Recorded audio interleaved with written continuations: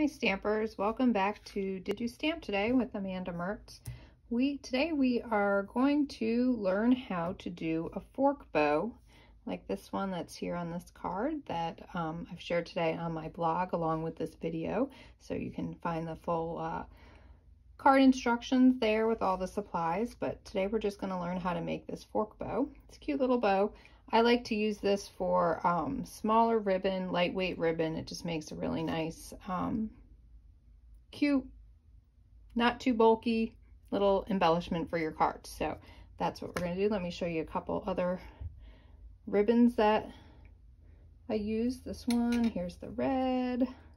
Just gives a nice little look.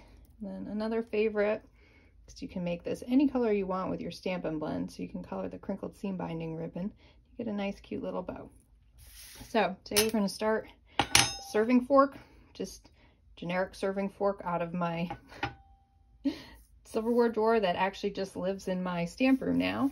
And we're going to use some of the Evening Evergreen sheer ribbon.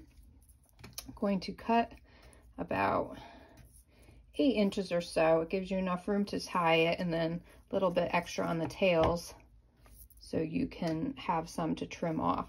So you're just going to take your fork, hold it straight in front of you. I'm right-handed, so I always have my tails point this way. So I just wrap it around the fork. You've got your 2 tails, one on the bottom, one on the top. The bottom one, you always want to make sure that it's a little bit longer. Again, that's the one on the bottom. The one on the top just stays right there, just a little bit shorter. So you're going to start by bringing this bottom tail up over the top. Then you slide it through, slide it through the center tine, a little space in the middle. You just kind of keep everything else still. All right, so this one's back here in the end. You're just gonna bring it back up through that center hole right there in the middle. All right, and then all you do is tie a knot.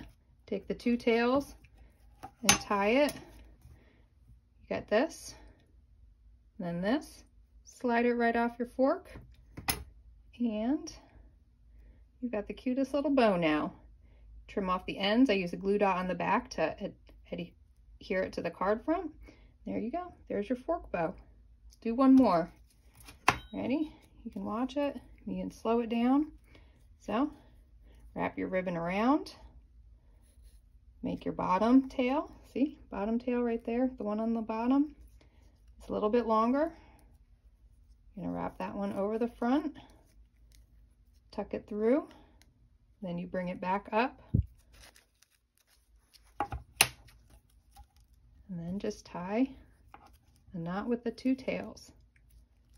Easy peasy. If you've got a big salad fork, salad serving fork, or one of those forks they used to hang on the wall as a decoration, as long as it's got that center bit that you can pull the ribbon through, you can make all size of forks. Bigger fork, bigger bow, smaller fork, smaller bow. There you go. So enjoy making your fork bows. Tag me on Instagram, Did You Stamp Today, if you want to show me your fork bow. Thanks so much.